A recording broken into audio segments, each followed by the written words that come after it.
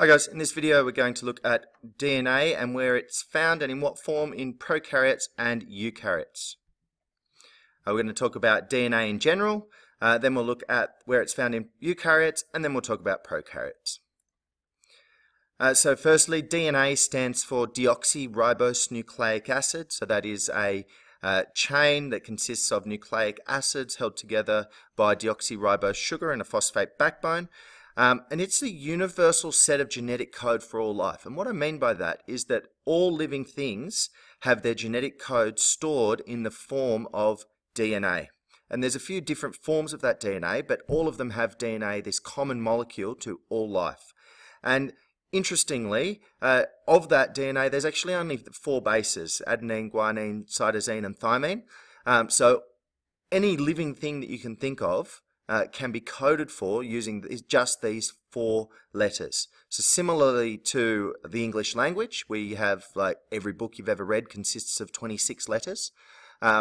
Everything you've ever seen that is alive consists of just these 4 letters put together in different orders. And every cell in, well, multicellular more importantly, but every cell contains all the genetic code for the organism. So in a multicellular organism, this means that every single cell in the body, whether it's a skin cell, a bone cell, a muscle cell, a blood cell, all of these cells have the genetic code necessary to be any of the other cells.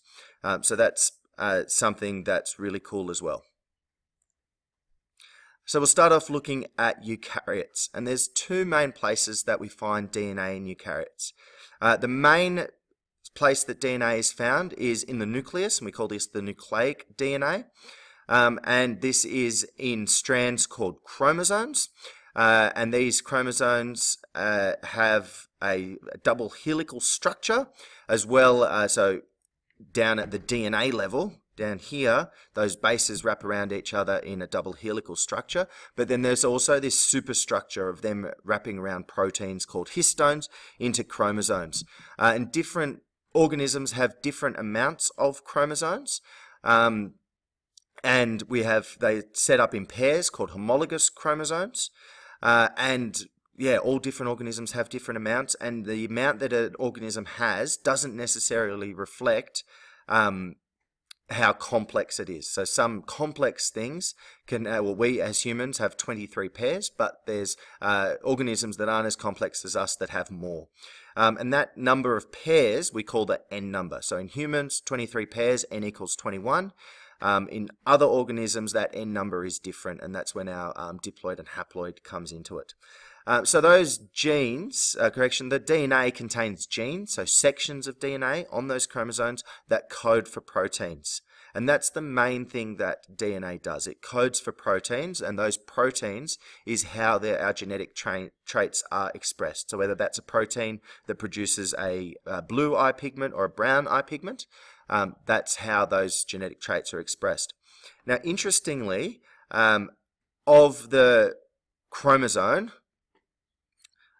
almost half of it is protein that actually wraps it up, so only half of it is DNA. And of that DNA, it's only about 3% that code for proteins. So that means that the vast majority of DNA in chromosomes is actually what we call non-coding DNA. We used to call this junk DNA, but we've found that it actually has well, some sort of role, but we're not quite sure what role that is.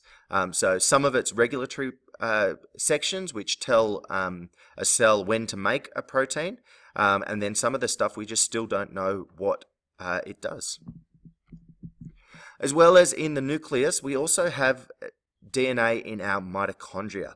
And it's not as much DNA as in the nucleus, and it is found, rather than being in these chromosomes, it's found in small rings. So still double helix, but this double helix is in a ring. And it only codes for a few proteins, and they are mainly the proteins that are involved in producing enzymes that are used in the mitochondria, as well as producing the proteins that make up ribosomes.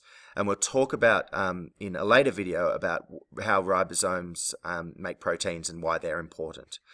The Mitochondrial DNA is really important in phylogenetics, so that's looking at how closely related things are to each other and when they split from each other.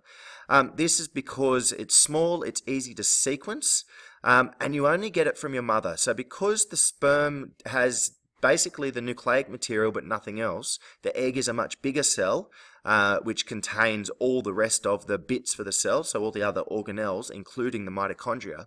The DNA in your mitochondria is exactly the same as the DNA in your mother's mitochondria.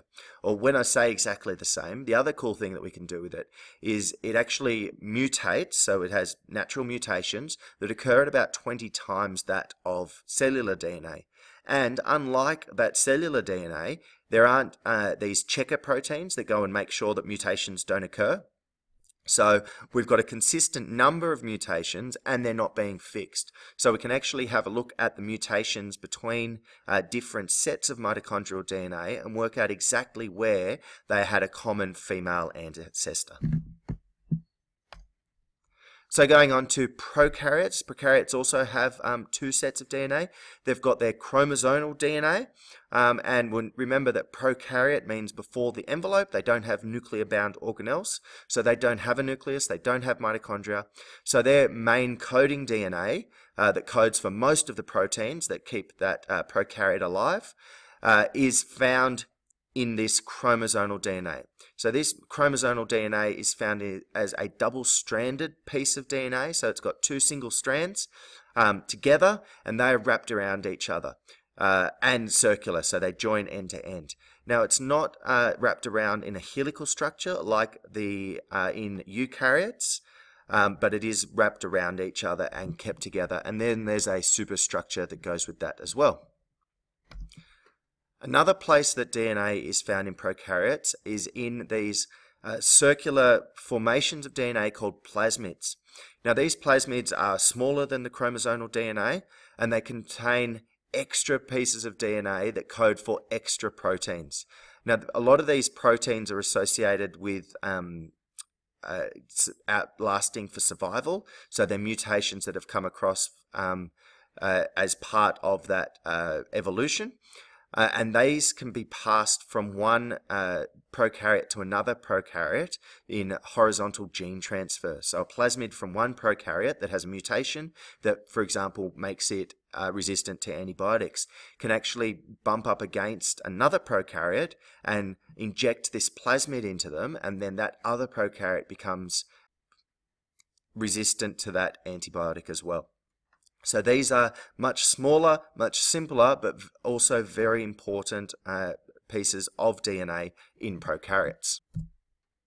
In this video, we've talked about deoxyribonucleic acid, the genetic code that is universal to all life. We've talked about where DNA is found in eukaryotes, being chromosomal DNA in the nucleus, as well as mitochondrial DNA in the mitochondria.